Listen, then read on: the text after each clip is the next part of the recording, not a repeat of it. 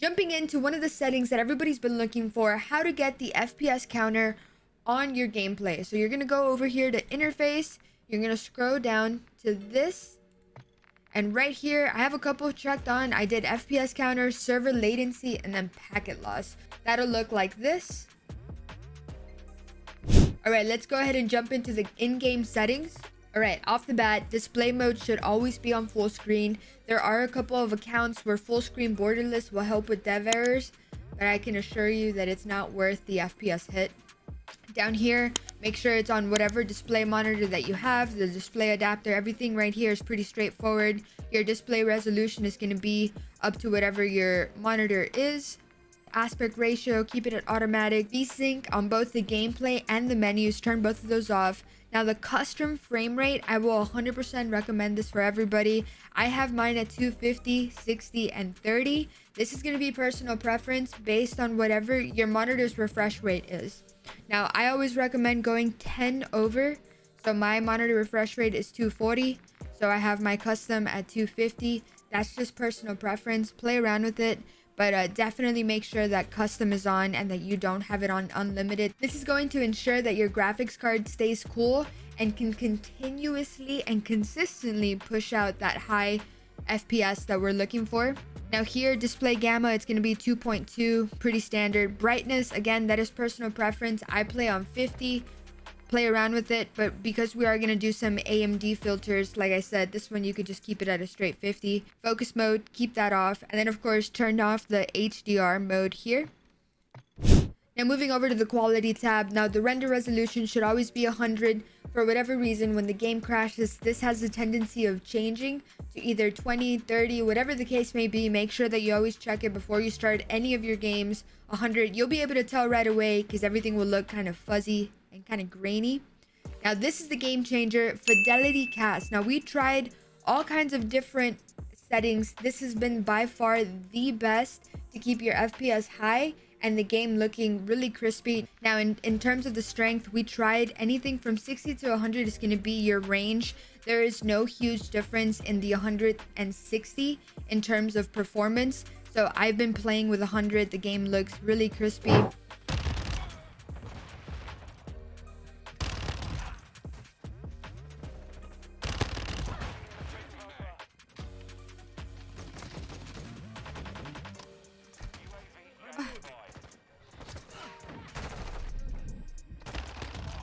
Oh my god.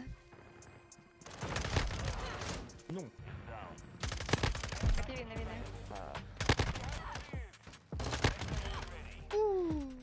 For anti-aliasing, we did the SMAA. For nearby level of detail, low. Texture resolution, normal. Texture filter anisotropic, high. Particle quality, high. Bullet impact sprays, off. This is personal preference. It won't impact too much if you want to keep it on. Shader quality, low. Now tessellation, off. On-demand texture streaming, make sure this is always off. This will revert on quite often and you'll get that performance dip. Streaming quality, low. Shadow map resolution, low. Spot shadow quality, low. Make sure these two are always on. Cache spot shadows, cache sun shadows, on. Particle lighting, normal. Ambient occlusion, off. SSR, off. Post-processing effects, these are all going to be off. Depth of field, world motion blur, and of course weapon motion blur. The view is going to be all personal preference. I play on 116. It's the same thing that I play on Warzone. Third person is different. I play on the highest you can go, 90. Now the game has been crashing a lot because of the beta. It's just one of those things, and for whatever reason all of your settings will probably have changed. Make sure you're coming back into your settings and checking each one of them, specifically the ones that I highlighted, to make sure that you don't have crazy dips, and of course to help out with the crashes as well. All right, let's move on to the AMD settings. First thing, make sure that you're on the current version of the AMD driver, 22.9.1. This is going to make sure that you have no issues opening up the beta. All right, there's going to be two things specifically that we're going to do. First off, we're going to go into gaming and we're going to add game. And in order to do this, you're going to have to find the file, the exe version of it. Go to games, Call of Duty. You're going to go to beta. It's going to be this one right here, the exe file. Go ahead and open that and it will add it right here. I went ahead and I favored it so that you can see it. It's just going to make sure that you're able to create a profile for the beta, and this is going to allow you to change any of the colors. So here it's going to be a custom profile. To go over it really quickly is super resolution disabled, anti-lag disabled, the chill is also disabled, image sharpening is always enabled, and this is going to be personal preference. Anything from 70 to 90 is a good sweet spot. Radon enhanced, you're going to disable that. Wait for vertical refresh is also going to be off unless the application specifies. Over here we're going to go ahead and enable custom color.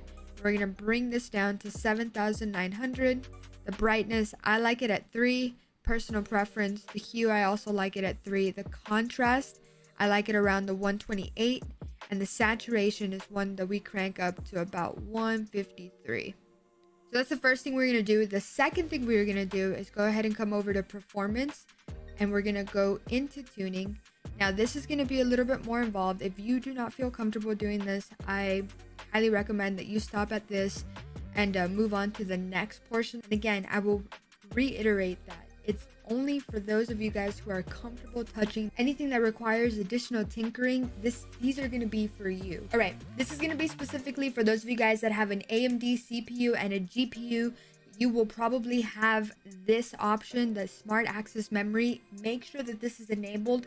This alone will be an easy 20 to 30 FPS, in some cases 40, just to make sure that your CPU and your GPU are working simultaneously together. If you guys are having a hard time enabling the smart access memory, drop a comment down below and we might just make a video on how to go into the BIOS and what settings to change so that you can make sure that your CPU and GPU are working to its full potential together.